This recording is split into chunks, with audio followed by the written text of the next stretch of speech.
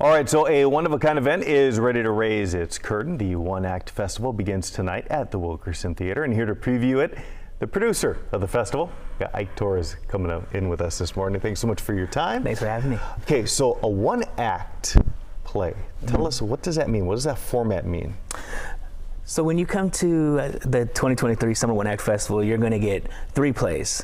And with the One Act, it's very different from a full-length play in that you're getting each show runs about 30 minutes long, so you get a little blend of everything. Yeah.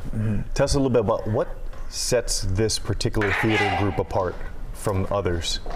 Oh wow, so Teatro Espejo literally means theater of mirrors. So the plays that we're actually producing, they're a reflection of our communities and some of the things that we deal with in life. And this is really a great opportunity as well for a lot of folks in the Latinx and Latino community as well. Oh, absolutely. One of the most unique things about this festival is the fact that there are 3 brand new directors, so they're getting their first shot at directing a play.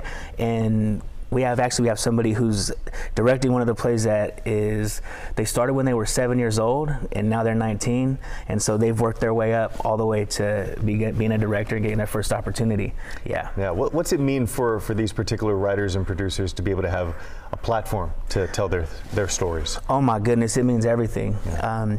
Last night, for instance, we were there till about 1 a.m., from 6 p.m. to 1 a.m., and everybody was tired, but the overarching theme was that everybody was basically talking about going home with a smile on their face, because it's what we love to do.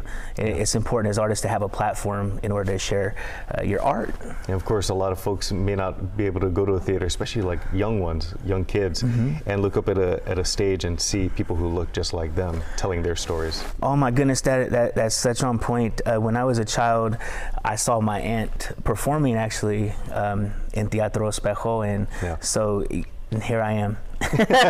Following in her footsteps. Absolutely, absolutely. And we've talked a little bit about it this morning, the idea that the theater it's not what you think about in terms of this large venue. It's actually very intimate. How does that lend itself to just the way the stories are told, and as well as the audience experience?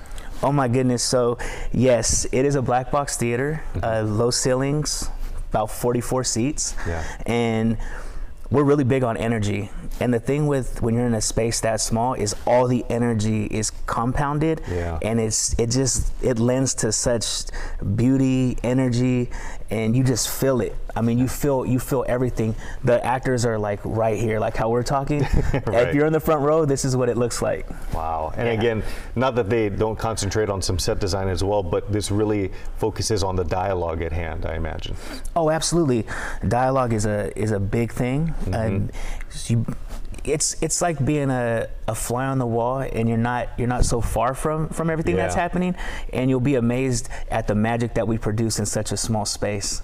All right, real quick, where can folks go to get some tickets? You can find tickets at teatroespejo.com, or you can go on Eventbrite and get you some tickets. And there you go. Everything runs from Thursday through Saturday. Of course, you guys are doing the preview tonight. Yeah. But best of luck in this at the Wilkerson Theatre. We appreciate your time, Mike. Thank you so much. We appreciate you as well. Thank you. All right, Britt.